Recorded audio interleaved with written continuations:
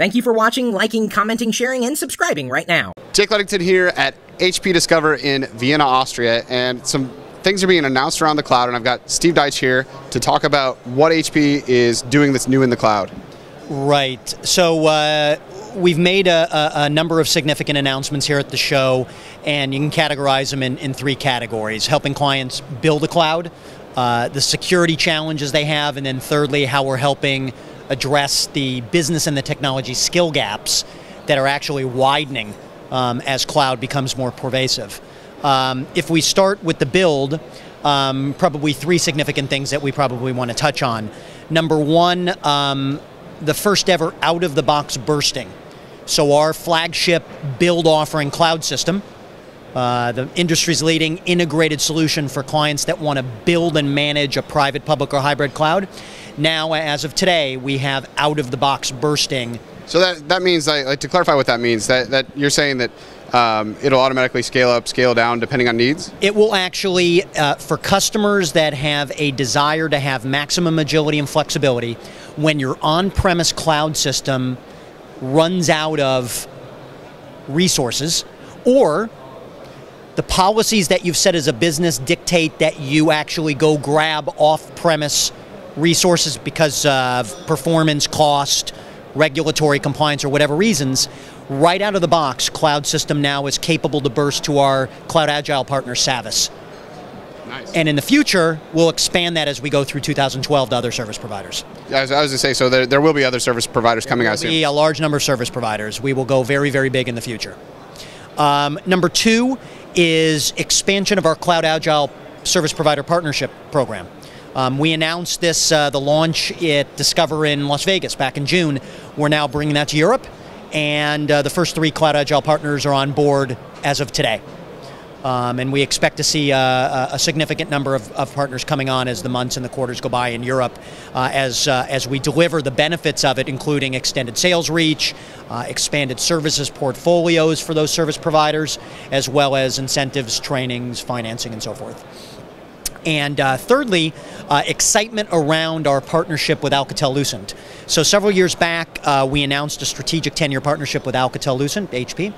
And today we were happy to announce some strategic extensions to our cloud system offering, which now allows service providers to offer differentiated cloud services where they actually can leverage both their IT capabilities as well as their network in the same fell swoop. Automated provisioning, automated management, policy-based selection of different nodes in the cloud based on customer requirements, speed, faster time to revenue, some real excitement, first of a kind of the combination of cloud system with those telecom assets. What was the previous scenario that people had to work with prior to this? Well, if you're a service provider, it was all fragmented.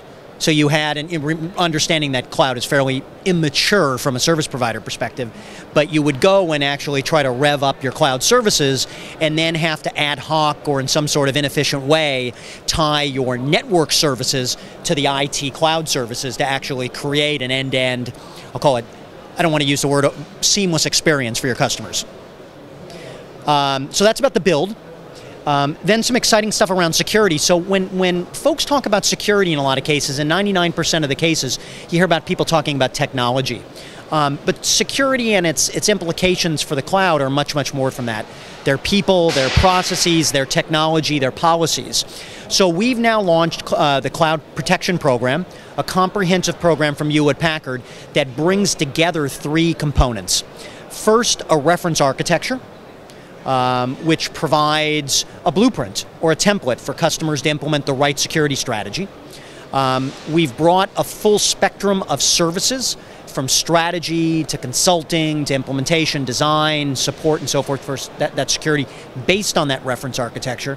And thirdly, we've constructed a lab, a cloud protection lab, working actually with some of our strategic alliance partners like VMware, Microsoft, McAfee, to actually work to ensure that all this works and customers can feel confident deploying that reference architecture with those services into their environments. Now, does this tie in at all to because one of the challenges in cloud security is the fact that people have all these profiles that they're managing, and they've got they've got a public cloud profile, they may have a private cloud profile, and they're switching back and forth between them. And maybe even they have multiples of each one. And does this do anything to address that issue? Well, it's part of the consulting services. Clearly you want to look at identity management and the whole federated identity that goes in, which is a challenge even without the cloud today.